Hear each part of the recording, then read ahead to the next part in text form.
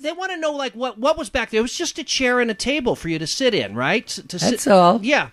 And you're always... My husband had passed away, and I didn't want to work, and I couldn't feel like working or anything. And they called me to do this show. And they said, you don't have to sing, you don't have to do anything but answer a few questions. I said, oh, all right. So I went, and I did the pilot. I did 2 pilots, one from American Airlines and one from United. Sorry. I better pay attention. I got to be quicker on that. That's a Sally Rogers coming There out. you go. I know. I was thinking she knew Audrey Meadows, too, so it makes sense. Her husband was a pilot. I made 2 pilots, one with... here they are, Miss America. Who's that? Bert Parks. Bert Parks was the first host. And Sandy Barron. Yes. Those 2 did the first 2 pilots. And nothing happened. And then all of a sudden, Peter Marshall was there. And he's the best. It was so wonderful working with Peter. Because he knew, well, he's a performer. So he knew what you were going for. If you were going for a joke, he knew when to cut you off. He knew when you were stuck. He knew how to feed you. He was just wonderful. He was the greatest straight man in the world. Oh, yeah. He's just the best. Yeah. Okay. We have one more Hollywood Squares question, and we have a question about something else from Ron Cody, who's a listener of mine, by the way. And mine. And yours. What do you think of the later versions of the Hollywood Squares, and were you ever asked to be a regular on any of the later versions? And what do you remember most about being a guest on the Tom Bergeron version of Hollywood Squares after being away for the show for so long? Well, it's always, hello, here we are again. You know, it's nothing drastic or a different feeling. But you missed Peter on the... Oh, yeah. I only did a couple of those shows. And that was it, because it just wasn't the same. Yeah. And just wasn't the same. A lot of times when they do those remakes, the spontaneity of the original it wasn't gone. the same. All right, Christopher Brownlow wants to know how you liked working with the Monkees. Well, when I did the show with them, the first show, they were brand new and very, very excited and very... what can I say? They didn't know what they were doing because it was such a shock to them that they were doing this show. And they were wonderful. They were adorable, 4 adorable guys. Now, a year later, I did the show again, and all of a sudden they became experts at everything. They were telling people where to go and what to buy and what to stand in the show and everything, which fame does a lot to people like that. They change all of a sudden. But they were great guys. Listen, I've been very lucky. Everybody I've worked with has been wonderful to me. And I've always had a good time. I can't remember having a bad time with anybody. Wow. Well, let's segue to your just general questions on your career here from a few people. Mary Messenger or Messinger, I hope I'm not mangling your name. In your career, Rose, which gave you more satisfaction, the music and singing or the comedy and acting on television? Well, singing started when I was 3 years old, so that was sort of ordinary to me. But being an actress and being funny, I guess I was born with that because it just happened. And I found it when I worked at Versailles in New York when I was 16. Fred Brisson was the star.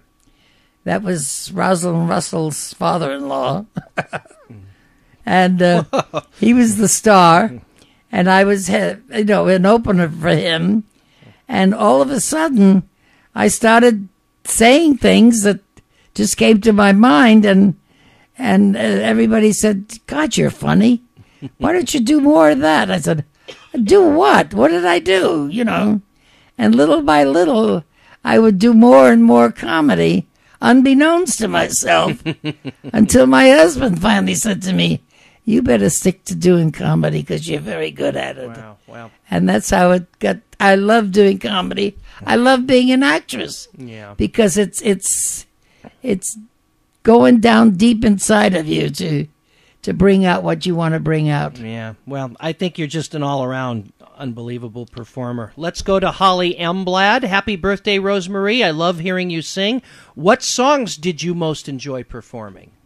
Boy, that's a toughie, because you love everything. Oh, God, I sang 8 million songs. Well, I think I did them on the Van Dyke Show. I did I Want to Be Around. That was one of my favorites. Come Rain or Come Shine. And Cotton Fields. Oh, yeah, love that. I did all of those, and I love them. They were sort of my favorites. Janine likes Santa Send a Fella, don't you, Janine? The lyrics are so cute on Santa Send a Fella. Persky and Denoff wrote that song. Santa Send a Fella into my life. Yeah. All right. Give it 2 seconds of applause for that. Okay, Eleanor Larson. The cliche is that all comedians are insecure and shy. From the first time I saw you interviewed in the 60s, you have always seemed so confident and vibrant. Where or what gave you that confidence? You were just talking about that. I don't know. I think from the time you were a kid, you were just an outgoing I was, person. People say to me, did you enjoy what you were doing? Did you like what you were doing? I said, I loved it, or I wouldn't be doing it. My mother wouldn't let me do it if I wasn't happy. And I just went on and on and on, like I do today. I go from one thing to the next. After the Van Dyke Show, I did the Doris Day Show. I did a lot of episodic shows. Hollywood Squares. And I just love it. And it's joy for me. It's fun for me. And I love it. That's why I think I've lasted so long. I just went from one to another. And everybody loves you and everything you do. It's the easiest question in the world, I guess, to answer. You loved it and we love you. Ed Friedel, I hope I got that pronunciation correct. Is there something, oh, God, perfect timing for this. Is there something in your career that you wish you would have done but didn't? Annie, Get Your Gun. You would have been great in that. Yeah, I would have loved to do that. Were you up for that at all? No, that was my favorite show. Yes, I was up for it, but I was working in Vegas, and I got a call from the office that they wanted to see me. And I said, well, I don't finish working until Thursday or whatever it was. And I went up to the office, and Irving Berlin was there, She'll think of it. Give her a second. She'll think of it. Who are you thinking? Who are you trying to think of? The composer. Oh, well, that was anyway. Well, that was Irving. They were all there in the office, producers, this and that, and they said, we want you to do Annie, Get Your Gun. I said, I'd love to, in London. Oh. And I said, and I was pregnant, by the way. And I said, well, I can't go until maybe June. And they said, that's all right. That's when we intended to open in London. And I said, I have to have a nurse. I have to have this. I did everything knowing I was going to have a baby. Didn't tell them. Because I didn't look like I was pregnant. Yeah. So they said, fine. Money agreed upon. Everything was set. It was just wonderful. And I said, oh, my God, I'm finally realizing something I want to do. Comes May, my baby was supposed to come May the 23rd. And comes May, and nothing's happening. And they call me, and they said, we have a change in plans. I said, oh. They said, we have to take the theater a little earlier. Uh-oh. So we're going to open in April. And I said, can't make it. Oh. And they said, what do you mean you can't make it? I said, I'm pregnant. She's due any minute. Oh, he's due any minute. It's due. And they said, you got to be kidding. And I said, why didn't you tell us? I said, because everything worked out time-wise the way you wanted to do it. Oh. And I just can't do it. I'm sorry. Oh. And so I lost that. And Dolores Gray got it and became the Toast of London. Yeah. What would have been? Well, it's not too late. Who can we get to play opposite her? Ed Asner. Ed Asner and Rosemarie and Annie, Get Your Gun. Lisa Bigger. We won't go into that last name. Who is the funniest person you have ever met?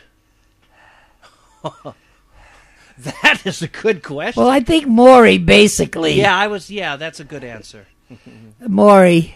But you knew Groucho. And then, believe it or not, my daughter. Really? Yeah. Yeah, I was going to think Groucho Marx, but no, you think Maury's funnier than Groucho? And my husband. My husband had a great sense of humor. Yeah.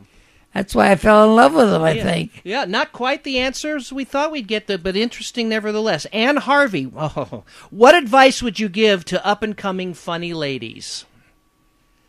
Well, that's a hard question because when you try to be funny, you're not funny. It has to be within you.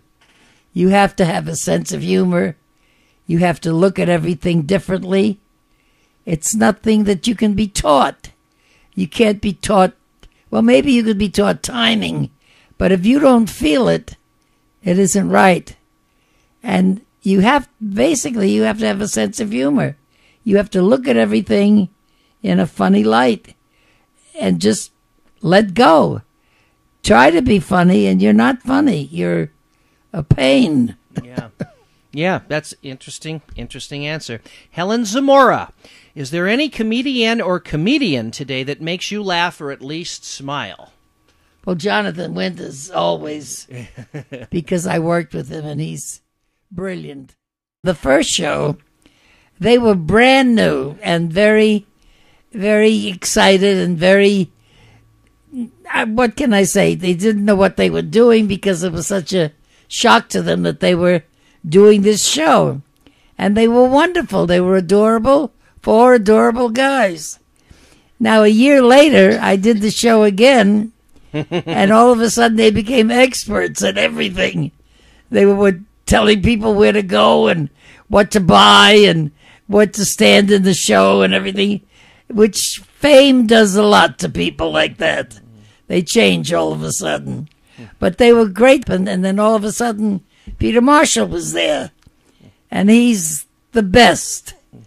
It was so wonderful working with Peter because he knew, well, he's a performer, so he knew what you were going for. If you were going for a joke, he knew when to cut you off. He knew when you were stuck. He knew how to feed you. He was just wonderful. He was the greatest straight man in the world. Oh, yeah.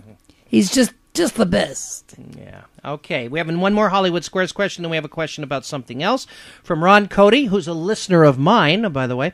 And mine. And yours. What do you think of the later versions of the Hollywood Squares, and were you ever asked to be a regular on any of the later versions? And what do you remember most about being a guest on the Tom Bergeron version of Hollywood Squares after being away for the show for so long?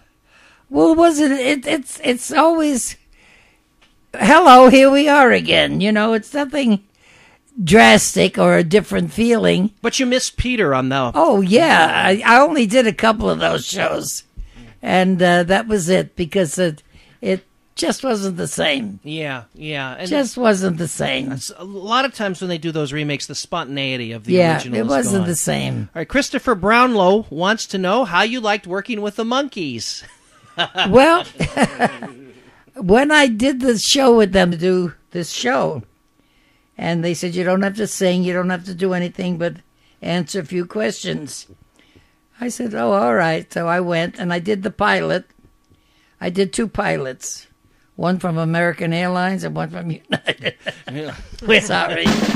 I better pay attention. I got to be quicker on that. That's a Sally Rogers coming There out. you go. I know. I was thinking she knew Audrey Meadows, too, so it makes sense. Her husband was a pilot. I made 2 pilots, one with...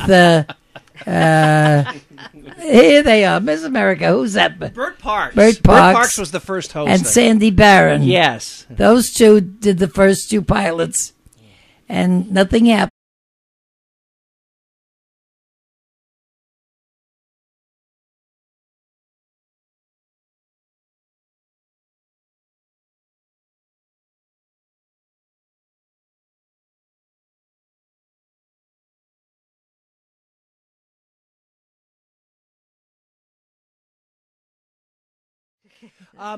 They want to know, like, what was back there. It was just a chair and a table for you to sit in, right? That's all. Yeah. And you're always... My husband had passed away, and I didn't want to work, and I couldn't feel like working or anything. And they called me to